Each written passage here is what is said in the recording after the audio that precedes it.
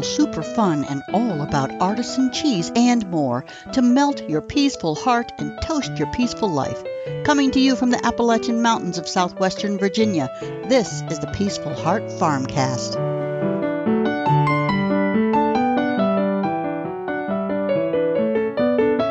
Hey, this is Scott Hall from Peaceful Heart Farm, and you are listening to the Peaceful Heart Farmcast.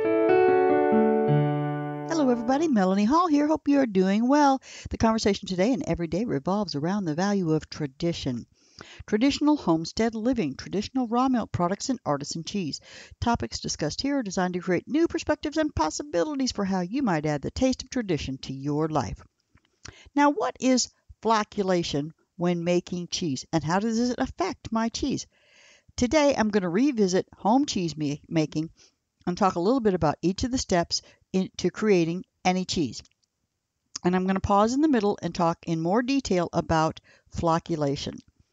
It can take your home cheese making to the next level. I want to take a minute and say welcome to all the new listeners. Welcome back to the veteran homestead loving regulars who stop by the Farmcast for every episode. I appreciate you all so very, very much. Thank you. I'm starting off as I always do with our homestead life updates.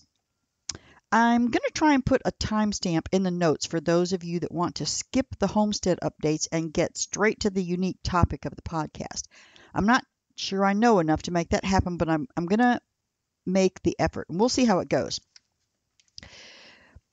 All right, let's talk about the cows. A couple of the cow matrons are showing their pregnancies. Claire will be 11 years old shortly after having her calf this year. Now, she's getting up there in cow years.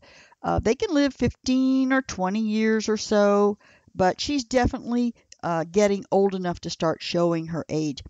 I was out there checking on everyone a few days ago, and I caught Claire in the act of trying to get up from her afternoon lay down and chewing of cud. And in order to make this happen, she rocked and rocked and rocked and rocked for nearly a minute, I think, before giving herself that big oomph and getting her up on her rear legs and then finally getting her front legs under her. She looked a little bit stiff, but after moving around a bit, she seemed pretty normal. Last year, she did the same thing, but this year it seems like it's taking her a bit longer than usual to get up. Maybe it was just a particularly cold day. I don't know. I'll put in a call to the vet to get some guidance just to be safe. And the same for Rosie. I need to ask the vet more details about what to look for as she nears her delivery date. Rosie is about 6 to 8 weeks at the very most away from giving birth to her first calf. And we're watching her very closely. Her udder is starting to form up. Again, if you're just tuning in, we purchased Rosie in the fall, even though we suspected she was bred and was quite young to be having a calf. But we brought her home anyway. She's a beautiful young calf. And sure enough, when we got the cows preg checked, she was pregnant and due to deliver in mid-March or so, we estimated. Her age of conception would be similar to like a 9-year-old girl who just had her first period. Sure, she was old enough to conceive, but not fully grown to an age where pregnancy is considered safe. So we'll keep you updated on that progress. The donkeys, the goats, and the sheep are doing great. The donkeys are still coming up every day for a treat and a pet, and the sheep are doing well, both flocks. There is the breeding flock out in the front pasture, and those girls, 4 of them, are due to start having lambs at the end of March. So they're starting to show their pregnancies also. Lambert's taking good care of his ewes. Then there are 12 in the back. 9 are last year's lambs and 3 are ewes that we didn't want to breed this year. So those are all the younger animals. And we had to make a quick change with the goats. Goats and sheep are prone to what is called hoof scald that can lead to hoof rot. It's bacteria in the soil when it gets cold and wet, and the bacteria will get in their hoofs and just messes them up. And we've never had a problem with our sheep, but the goats are a never-ending disaster with these problems. And this year, we moved them to their own pasture away from the other animals. And what happens is that all the animals are standing around the hay bale, and they eat, and they inevitably they do their business there. And when it rains, all of that waste and rain and mud just becomes a thick, muddy mess. And this is a problem for our goats. After that rain and snow combined with cold temperatures, we often see the goats begin to limp. We got them out of there and gave them their own space so that they are not standing in that wet, poopy, muddy mess. And their hooves just don't do well in that environment. Cold, wet, and the proper bacteria will just take them down. Now, of course, after we moved them to their own pasture, they decided they wanted to be in another pasture. That one was also vacant, so we let it pass. Everyone looks to be doing well at this point. And we are going to get what's called a foot bath for the goats and probably the sheep too. We'll just start running them through there when it gets cold and wet. After a good cold, rainy, wet spell, run them through there to kind of sterilize their hooves. All right, the quail are they are still being amazing and acting like winter's no big deal. Most days they are all laying eggs. If it gets too cold, they really will not lay eggs. So the fact that the eggs keep coming tells me they are doing just fine in the cold. So yay, quail. Let me talk a little bit about the garden. This time of year gets me starting to kind of twitch and itch to start growing some plants. I had not planned to grow any tomatoes this year. I'm planning on focusing on beans and peas, just growing lots of beans and peas in the garden, probably selling a lot of them at the market. But just today I started thinking about what if I grow some tomato plant starts for folks at the farmer's market? I mean, just because I'm not going to grow them for us doesn't mean that other people won't want them. And so many of you do not have the space and equipment to grow them from seed. So it is quite the operation. What do you think? Tomatoes, maybe some peppers? What about herbs? You all likely want some basil, parsley, cilantro, and so on. So the jury's still out on that one, but I will say I'm leaning heavily towards growing some stuff, and those sound like really good plants to make it happen. A little bit on the creamery. We've opened up new raw milk cheese herd shares. If you're interested in regularly obtaining some fabulous raw milk cheese, the half share will provide about a pound of cheese per month. A full share will provide about 2 pounds of raw milk cheese per month. You do have to be able to come to the farm to pick it up, or form a group that would come and pick it up. And you can do that once a month when you have a cheese and butter herd share. Now, the outside of the creamery is nearly complete. We got walls, roof, soffit, knee walls, dormer walls, whatever else Scott did to make it work. It is so exciting. I'm waiting for that scaffolding to come down. The scaffolding makes it look like a building under construction, and it is. But I look forward to the day when I can look at the building without it. This is the most beautiful building. Follow us on Facebook at Peaceful Heart Farm to see Scott's updates and pictures of the progress of the creamery. He just really is a fantastic builder. Now, as we talked over how the interior building was going to progress, because that's coming up next, I tried to work out if I was going to be able to make cheese in the cheese make room this year. Looks like no. At least not in the beginning. There's a small possibility that I would be able to get in there about the time we stop milking. Maybe just one cheese before the end. It'll be whatever it is, and I will love it no matter what.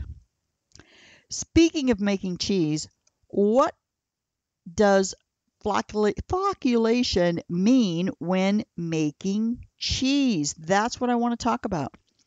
And I'm going to walk through the basic steps of cheese making once again. I've got a couple of podcasts where I've talked about cheese making. It's not as hard as you might think. If you get these steps down in your head, when you finally get the courage to give it a try, you'll have the basics already in mind. Often the instructions can look really intimidating, but when you break it down into steps that you are trying to accomplish, it makes it much easier. You're going to do this, you want this to happen, you want this to happen. So if you're already making your own cheese, I hope the additional information about flocculation will make your cheese making even better. And if you don't make cheese at all but love eating it, these are the steps that make it happen for you.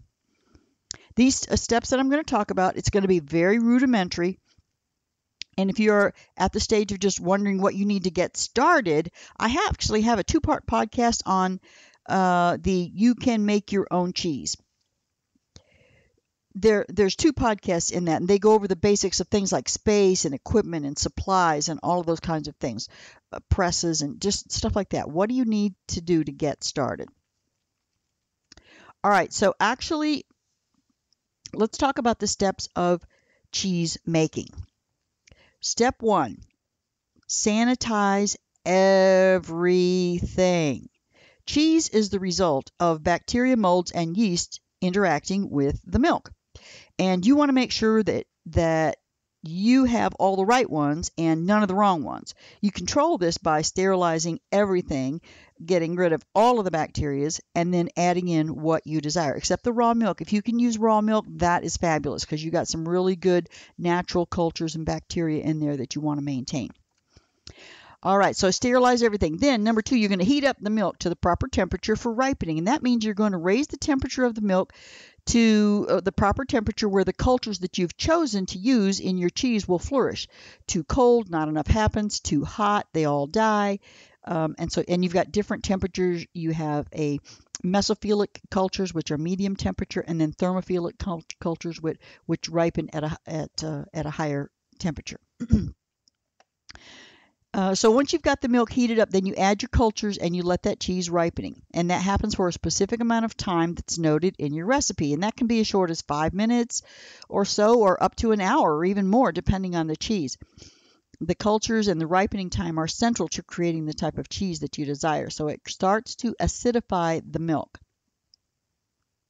Step 4 is adding the rennet, or sometimes you use another kind of acid to set the curd. But I'm going to talk about rennet here, and this is where I'm going to elaborate a little bit. Rennet originally was produced solely from the stomach lining of a calf. Today there are many kinds of rennet, even vegetable rennets and just laboratory kind of rennet. In all cases, what happens is the rennet forms a chemical bond with the milk and causes it to coagulate into one giant curd. You have one giant blob of solidified milk. And the length of time that it takes to get to the point where the curd is completely formed and ready to cut into cubes, it varies according to the cheese that you're making. And once that time is reached, the curd is set and ready to be cut.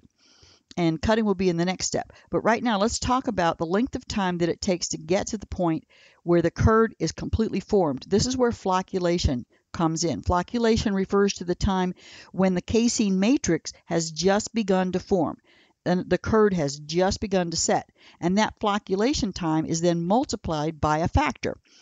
And the factor is different depending on the type of cheese. Examples are to multiply by a factor of 2 to 2.5 for a hard cheese like Parmesan, all the way up to multiplying by 4, 5, or 6 for moisture cheeses like Gouda, Camembert, or Stilton. So you would have a much longer set time for them. Now, the curd at the time of cutting, it'll have a different strength. And the longer that it sets up, the stronger that curd gets. It's going to hold on to more moisture. A young curd that, say, only 30 minutes of time has passed will release much more whey. So low multipliers are used for harder, drier cheeses to get, it's going to, as I said, release more of the whey. It's going to be drier. The soft brie or camembert will have a high multiplier, and the curd's going to retain more whey, and the time for setting the curd is going to be substantially longer. So with this method, instead of following a specific time based on the recipe, you can determine when is the best time to cut the curd with the milk you're using. So the recipe may say 45 minutes, but your calculation gives you 40 minutes. So you can see how you can be much more precise with this. I really can't wait to give it a try. By the way, I got this information from a YouTube channel that I love. It is Gavin Weber, Gavin Weber, Webber, and he is a master at making cheese at home. Check out his channel. Just go to YouTube, search for Gavin Weber, and his channel will pop right up. He does all kinds of home cheese making recipes. Now, his method was so simple, I just had to share it. This will truly take your cheese making to the next level. Simply take a plastic lid the size of a small mouth mason jar. Like just about any pint-sized jar with a plastic lid will be the right size of the lid. After adding the rennet to your milk, Gavin starts his timer, and then he waits till about 8 minutes into the process. And then he takes the lid, lays the flat top of the lid on the surface of the milk, and spins it. This lid is really light and it will easily float. And as long as it continues to spin, you need more time. As soon as it stops spinning, you go to spin it and it doesn't really move. Note that time on your timer, multiply by the appropriate factor for the cheese that you are making, And that's going to be the perfect time to cut the curd. And I'll leave a link to his video in the show notes. Now, on to the next step. So, setting the curd with the rennet. It was the last one. Now that it's set into the curd, we're going to cut the curd.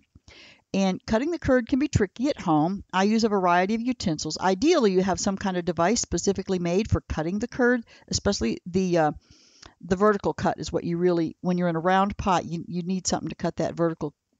But usually we don't have that. I use a 14-inch long spatula, and I cut straight down into the curd in half-inch increments, one direction, and then rotate 90 degrees and cut in the other direction. And that gives me my horizontal cut. So I've got these half-inch tubes, but then I've got to cut them in the third angle to make them into cubes. And so again, that's where it requires some way to cut horizontally. I said vertical. Anyway, I'm getting my horizontals and verticals messed up. This is where having a tool uniquely designed for this process is great. Like a small wire curd harp is a blessing. It is such a blessing. I cannot describe it. It's got horizontal wires on it. You stick it down into the milk and you just spin it around, and it just cuts those long, thin tubes that you had made. Anyway, without that, you do the best you can. I will cut at a 45-degree angle, starting at the top edge and then just going farther down, farther down, farther down. And I'm cutting these 45-degree angles, and then I'll rotate 90 degrees and do it again. Sometimes I'll actually do it 4 times so that I actually cut a 45-degree angle in all 4 directions. And this method creates curds that are not exactly cubes, but it does work. The curds need to be pretty close to the same size. That's what your goal is to get them pretty close to the same size. And in this case, half-inch cubes, sometimes 3/8 or 5/8 cubes, depending on the cheese that you're making, or even smaller rice-sized curds when you're making like a hard Gruyere or something. Anyway, once you have your curds cut, you'll see that the whey starts separating. That's kind of a yellow or greenish liquid will separate from the curds. And then we're going to start cooking the curds, and this process involves raising the temperature of the curds and whey to the appropriate temperature for the particular cheese you're making. It could be as low as 100. It could be as high as 126 for a thermophilic cheese. And the recipe will tell you the desired end temperature and how long it should take to get there, and then sometimes how long to hold it at that temperature as well. And all of this cooking and raising the temperature, this further develops your cultures. And you may even have other steps that are involved, such as washing the curd or adding salt. And I won't get into that now. That will have to be another podcast. But there you have it. Step 6 is cooking your curds. Then you drain them. Once you're done cooking them, then you're going to drain them. You're going to get them into the mold once it's reached the proper temperature and it's cooked for the proper amount of time. You can do that with a pot, in a sink, on a stove. You can dip the whey off, and usually though you can also just pick those curds up and pour the whey and the curds into a colander that's lined with a cheesecloth to catch the curds. And then you would transfer those curds into your cheese mold or form. All right, so that's step 7. Drain off the whey, put the curds into the mold. Now, also there's a step in here, salting the curd, and this can actually happen prior to getting the curds into the mold, but most cheeses are salted after being formed in the mold or immediately after coming out of the mold. After the cheese comes out of the mold, it might be put in a saltwater brine or simply sprinkled with salt, as with camembert. So salting, I put it kind of ahead of pressing the curds because sometimes it does happen at this point, but most of the time it actually happens after you've pressed the curds. Step 9 is pressing the curds, and there are various presses out there to accomplish this task. And the idea here is to get more of the whey out of the curds and to form up the shape of that cheese. Some pressing only requires the weight of the cheese itself, and others require the use of some kind of press or a setup just where you can add weight on top of your mold. It doesn't have to be anything fancy. But if you're making cheddar, that does require some really good type of press. You need a lot of weight to press a cheddar cheese. When you do the cheddaring process and make the cheese curds, it makes pressing a bit of a unique issue. But that's just for cheddar. All of your other ones, you should be able to just put weights on top of your molds at the very least. Now, last thing, aging the cheese. Step number 10. Depending on the type of cheese will determine what kind of rind your cheese is going to have. Some cheeses offer various types of rinds. You might even use a wax or a cream cheese coating. In any event, the moisture needs to be maintained for the amount of time the cheese will age, and sometimes you're actually creating a specific rind, washing the rind, adding additional flavors onto the outside, and so on. So this, again, at the time the cheese ages, increases, and deepens that flavor profile. And I'll have to do a separate podcast on cheese aging. I might even have to do more than one podcast on aging cheese. That's a really in-depth kind of a process.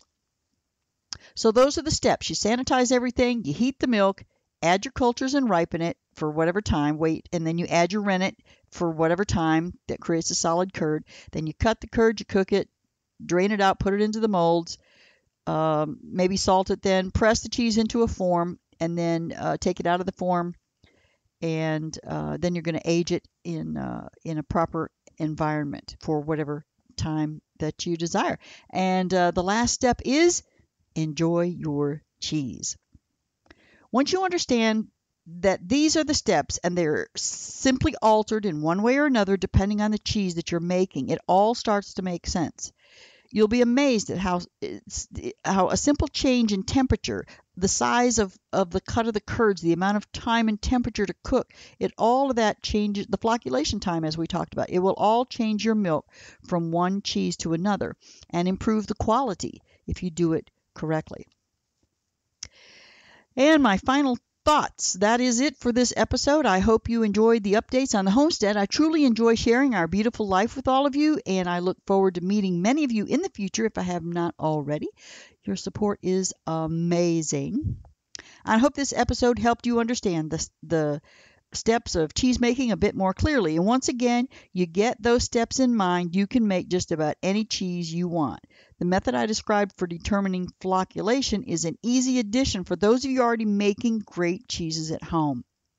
If you enjoyed this podcast, please hop over to Apple Podcasts or whatever podcasting service that you use and subscribe. Give me a 5-star rating and a review. And if you like this content and want to help out the show, the absolute best way you can do that is to share it on all of your social media with any of your friends or family who might be interested in this type of content. It really, really helps the algorithms. And just let them know about the Peaceful Heart Farmcast. Thank you so much for stopping by the homestead. And until next time, may God fill your life with grace and peace.